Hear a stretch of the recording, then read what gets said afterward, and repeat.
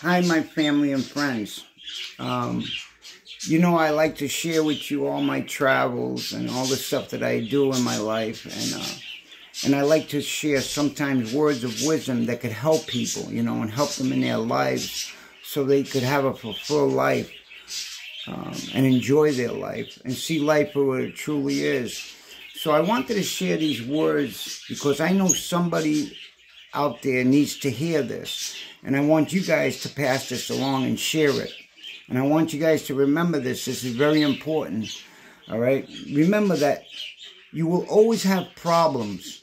You will always have some sort of conflict going on in your life. But you must learn to enjoy your life while still solving them. You know, there is a beauty in everything we experience. You just need to adjust your perception. And you could either cry in the storm or dance in the rain.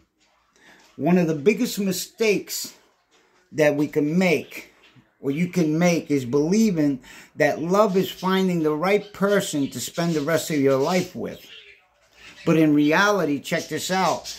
Love is about becoming that right person. You know, don't go looking for the people you want to spend the rest of your life with. Become that person you want to spend the rest of your life with. And then the people who deserve you will naturally gravitate towards you. And remember that maturing is realizing you don't have to overplay your part in people's lives to prove your loyalty, you know, and give less value to yourself. Match your energy with their energy, even if it hurts. You know why? Because it will make space for the people that belong and matters in your life. And this I promise you. I love you guys always. God bless, and I'll be back. I love you guys.